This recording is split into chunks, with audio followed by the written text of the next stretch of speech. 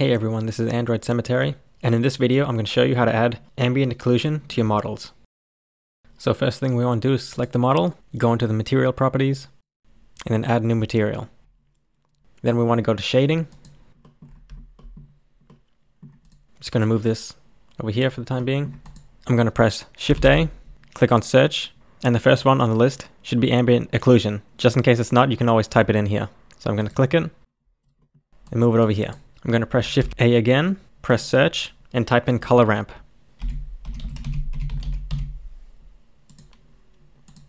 I'm going to connect color down here. So I'm going to press Shift A, click and type in mix shader. I'm going to connect this shader down here to the bottom one. And then I'm going to connect the color to the factorial, which is this one, FAC. And then connect the mix shader to the surface. So you don't see anything happen yet. We need to be in the viewport shading, and also make sure that you're on cycles. So go to your render properties, make sure that you click cycles, and you can see that the model now has ambient occlusion applied to it. In the settings, you can adjust the distance of your ambient occlusion. So you can see it's affecting a much wider area. Usually I tend to keep this as the default.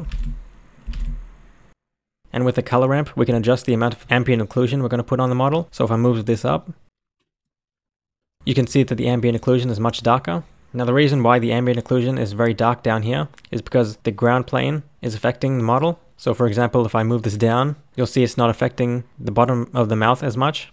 So say for example, we want to keep the ground plane where it is and make sure that the ambient occlusion is not going to be affected by it. We can go to ambient occlusion node and we can click only local. And you can see when you hover over it, it says only consider the object itself when computing AO. So click that and you can see we fixed the problem. Now I usually keep the ambient occlusion as black, but you are able to change the color. So if I move these out of the way, if I press Shift A, search, and type in diffuse, if I plug that in, I can change the color of the ambient occlusion.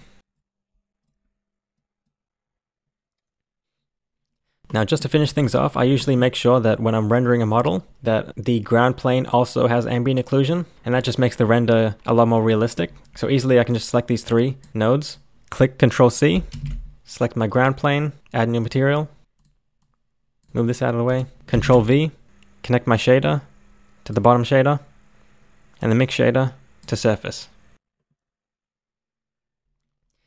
Now you can see how the ambient occlusion is affecting the model a lot more clearer when I'm using a cube.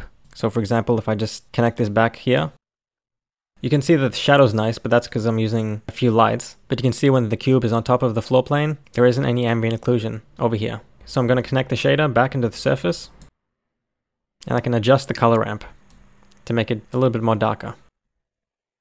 And you can see that the render looks a lot more realistic with the ambient occlusion. Just make sure that when you copy these nodes over to the floor plane, that you untick only local. You can see when I had only local ticked, it's not affecting the cube.